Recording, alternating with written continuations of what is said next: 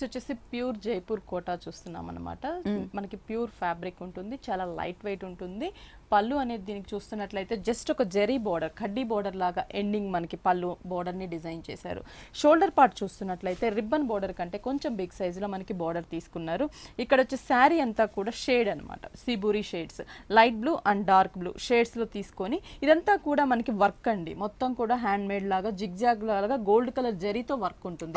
అంటే మనం చూడడానికి ప్రింట్ అనుకుంటాం, మొత్తం కూడా వర్క్ ఇది వస్తుంది మొత్తం గోల్డ్ కలర్ తో. కింద బోర్డర్స్ కట్ బోర్డర్ లాగా డిజైన్ చేశారు. ఇక్కడ కూడా లెంతీగా కడ్డీ బోర్డర్, దానిపైన స్మాల్ సైజ్ లో మిడిల్ పార్ట్ డార్క్ బ్లూ మీద కూడా జిగ్జాగ్ లాగా దగ్గరగా గోల్డ్ కలర్ జరీతో డిజైన్ చేశారు. టోటల్ శారీ అంతా కూడా డిజైన్ ఇలా ఉంటుంది, చాలా లైట్ వెయిట్ ఉంటుంది ఇది మనకి.